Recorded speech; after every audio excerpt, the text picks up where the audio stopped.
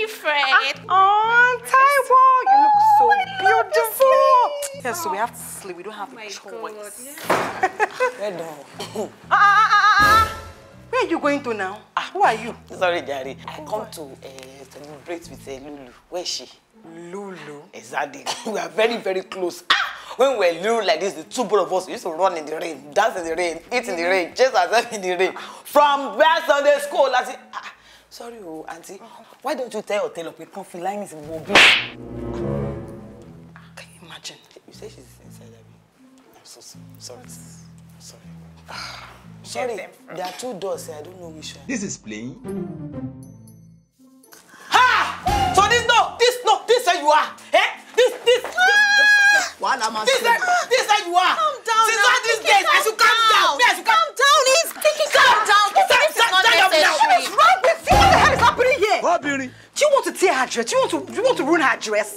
You know when you first came, I supposed there was something wrong with you, but now it is confirmed that something is truly wrong with you. So, to eat my tie scarf, my tie scarf, I think my wear, I didn't go to school, no, you come back up for me like shape, so you are bothered, but you are using backup singers.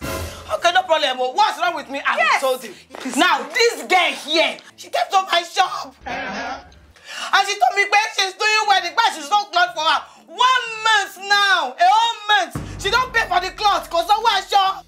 When I call her, hey, my bank app is not opening. Hey, my bank app is not loading. Hey, I sent it, it's not going. Hey, I'm not receiving signal. Now listen to me. Before I leave this place today, it's either I live with my money or I live with this dress. Okay. Calm down. Please, what is your name? My name is Kiekie. Ready. Sorry, you know today is our wedding. She can't go to the bank. It can also happen to you. Exactly. Please just calm down.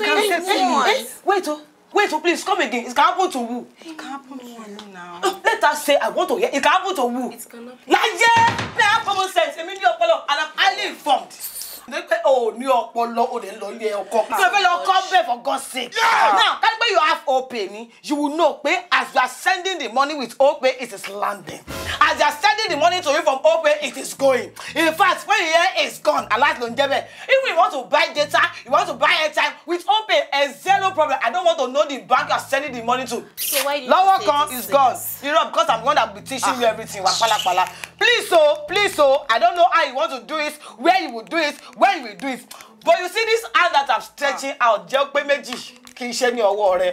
these 2 hands that I'm stretching, before I open my eyes, if I count 1 to 3 and I don't see my money on the cloth, the owner of plantation will collect corn in the hand of the plantation now. 1, 2, 3,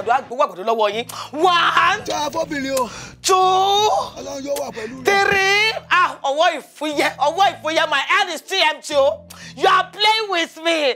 You are playing. You will handicap. You never see anything.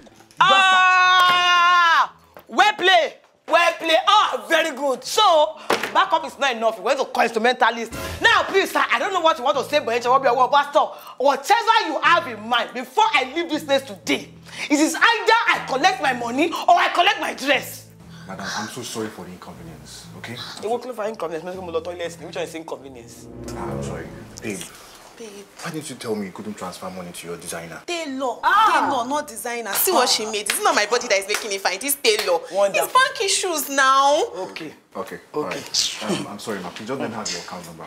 11321 GFT. I've sent it. Hey, I've seen it. Oh, how did you do it? Opay. Jimmy most of my Opay. My brother, because you have made me happy, I will make you happy. Let me to pray for you. Do your hand like this. On this very special occasion of your life. My dear brother, may you find your true wife. Yes. The woman that has been destined and given to you, may you find her. The blood of your blood. May you find the flesh of your flesh. Kiekie, get out. Pray that prayer for yourself. Hey, your boy. All the guests are waiting for you people downstairs, and you are here. Get on there. This is my daily. Kiekie. Wow, mommy. Mommy, this is your face. What are you doing here? That's good. All right, enjoy your day. Bye-bye.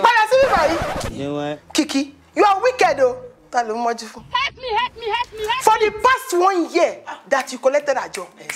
You've not paid anything. No, man. Let me actually explain. No, I want to jackpot with the money. I actually wanted to pay, but all of us were in this Nigeria. Know how the condition is. The bank, what the bank are doing. When I transfer, even when it has gone, it will just back where it has go, but it bounce back. It will just be bouncing back. I'm so sorry, it's not my fault, please. I beg you. Do you know Opay? Opay.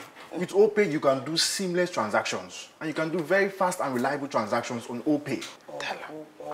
Kiekie, use Opay to pay. Okay. Mommy, the high of your destiny reaches. I want to do the transfer now, but my phone have died. Really? It's not coming on.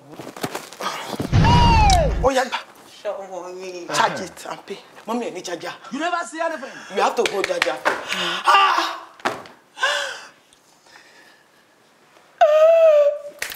Problem.